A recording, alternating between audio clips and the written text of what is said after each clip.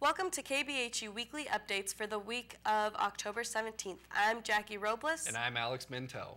Have you registered for the spring 2017 semester? BHSU is urging all students to meet with their advisors and ensure registration for the spring semester is complete. Not sure who your advisor is? Log into WebAdvisor and your advisor's name and contact information is listed on the My Profile page.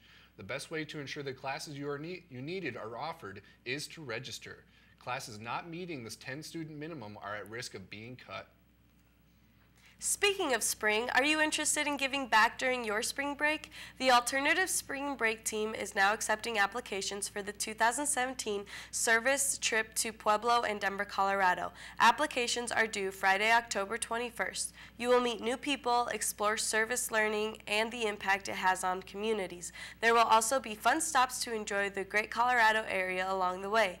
There are opportunities to fundraise to cover all expenses. For more information, please contact Chad Biscoff. The reproduction of art in digital age will be discussed in this week's Geek Speak. This lecture will explore how mass reproduction, mechanical, and digital transformations have affected how we perceive art.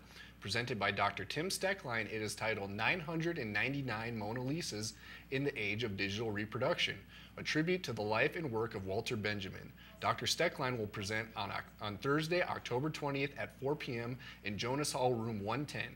The event is free and open to the public. The Geek Speak lecture series is sponsored by the BHSU University Honors Program. It is meant to feature academic discussion and topics not normally discussed in the traditional classroom. The goal of the weekly lectures is to expose students to diversity within the disciplines. For more information, contact Dr. Courtney Hughes-Wyka at 605-642-6918 or email courtney.hughes-wyka@bhsu.edu. Garden Cleanup Party for the campus community garden is from 3 to 5 p.m. on October 24th. Come plant garlic and get the last of the harvest at the Garden Cleanup for Food Day. The garden is located by the campus apartments. For more information, contact Destiny Durham. The Honor Society is reaching out to all BHSU visual art students to save the kittens. Courtney Hughes-Wyka is asking all students to consider donating a piece of their art for the silent auction held during the annual Fur Ball in November. This event raises money for the West River Spay and Neuter Coalition. Proceeds go to vaccinations and the Emergency Medical Fund for wildcats and kittens. For more information, please contact courtney.hughes-wyka@bhsu.edu or stop by Meyer Hall, room 311.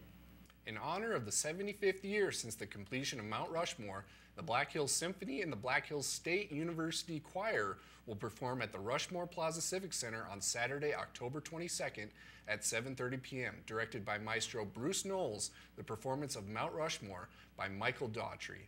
Video production is provided by South Dakota Public Broadcasting. For more information, contact Christopher Hahn.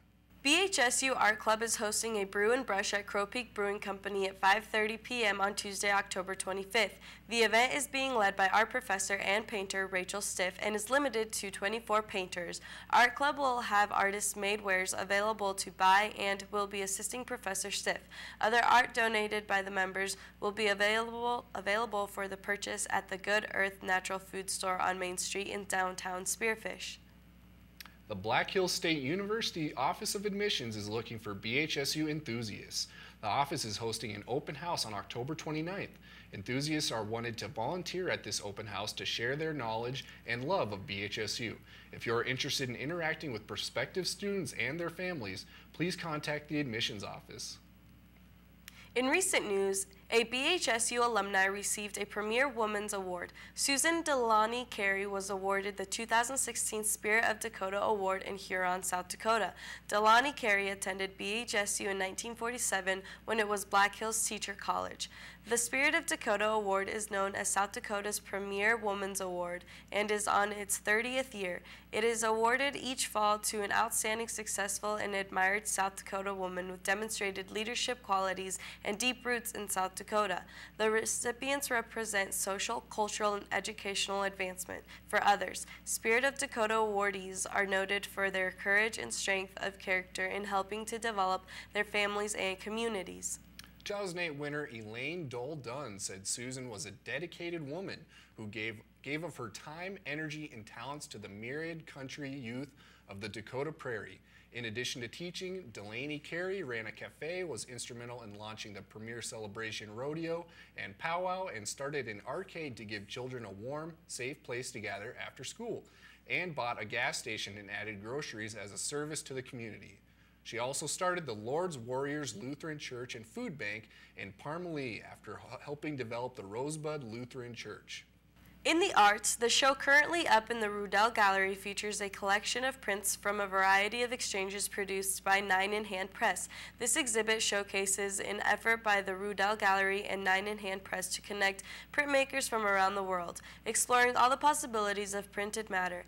The show is titled Contemporary Prints, 9 in Hand Press, and will be available to view through November 4th, 2016. If you have not registered to vote, the last day is October 24th in South Dakota to be able to vote in the upcoming election in November. Young voters are a large part of the voting population and the future of our nation. The goal is to get students to stay informed and vote to tackle the issues that matter to them. Now we transition into the world of sports. Wyatt Bills interviews Jacket of the Week, Shandon Jones. Coming off of an impressive 48-34 victory in front of a home crowd against Colorado Mesa, the Yellow Jackets are sitting pretty on top of the RMAC Conference for the first time in several years. This effort has been bolstered by Jacket of the Week Shandon Jones, who says the success cannot simply be pinned on one thing. We had a young team, and a lot of guys are, growing up. They're getting game experience. Really coming into the program, I guess, buying in. Also, we got a new strength and conditioning coach, Coach Seekman. Really works us hard, high expectations for us, and then also I think just the whole coaching staff and all the athletes. There's a new winning attitude.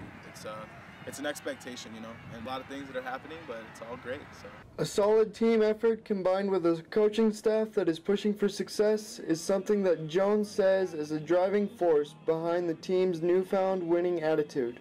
Just the workouts, Coach Seekman, he'll have us in there and try and push ourselves every day in the weight room. I had a pretty bad game earlier on this season, and I was dropping some balls, so I started focusing on catching the ball first. As a wide receiver, that's my job. But nothing really different. Just like I said, the attitude is different, and everybody's got each other's back. The biggest test of the season for the Jackets comes on September 22nd against the 2014 Division II national champions, the Colorado St. Pueblo Thunderwolves, and the Jackets are approaching them just like any other opponent. Approaching that game is just like any other game. We're going to figure out some things that we need to do to be successful. We're going to put, our coaches are going to put the players in positions to be successful. And other than that, we're just going to come out and play Jacket football. After his trips to the end zone come to an end, Shandon is looking forward to becoming a high school counselor in order to impact the next generation. He loves our counselors, and I just kind of want to be a chill, nice guy with the younger kids and try and help them out. As always, this is Wyatt Bills with KBHU-TV. The date for the SO Movie Night has changed to October 27th from 7 to 9 p.m. at the Jacket Zone in downtown Spearfish, featuring Just Eat It, a food waste story. This documentary is about how we waste billions of dollars in food alone in North America. On campus, BHSU is dedicating the new amphitheater in honor of the Schallenkamps. Dr. K. Schallenkamp is the retired president of BHSU and served from 2006 to 2014. Dr. Ken Schallenkamp is a retired BHSU professor of business of law and served from 2006 to 2016. The dedication is in honor of the positive influence, dedication, and commitment shown by the Schallenkamps to the students, staff, and alumni of Black Hills State. The amphitheater is located between Meyer Hall and the Peaks Residence Hall complex on Yellow Jacket Lane. The dedication is scheduled for Monday, October 17th at 1:30 p.m. Dress up in your best for the Rocky Horror Picture Show on Friday, October 21st in Club Buzz. The showing starts at 6:30 p.m. and is free for BHSU students and $5 for non-students. KBHU Weekly Updates is a student-produced program. If you have any suggestions for program segments, email us at kbhutv@gmail.com. Also, be sure to follow us on Facebook and Twitter. That's all we have for this week. Thank you for watching KBHU Weekly Updates. I'm Alex Mentel. And I'm Jackie Robles.